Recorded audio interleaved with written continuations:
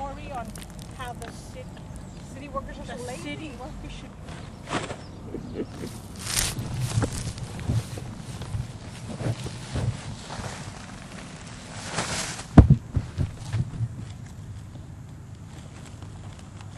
don't know if I'm tying them right or not, but.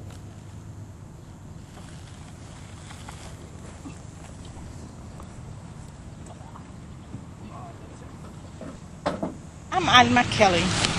Alma what? Alma Kelly. Kelly. See from Raymondville. Why are y'all picking up the bags?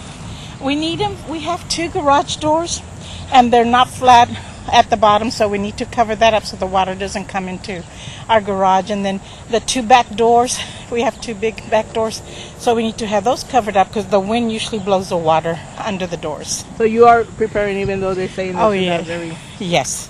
And why is that? We're afraid of the rain that's going to be coming in. Perfect. What would you tell somebody else that's taking this like you? Oh, they need to get prepared. Even though they say it's not as strong as the ones we've had before, we still need to be prepared because you never know.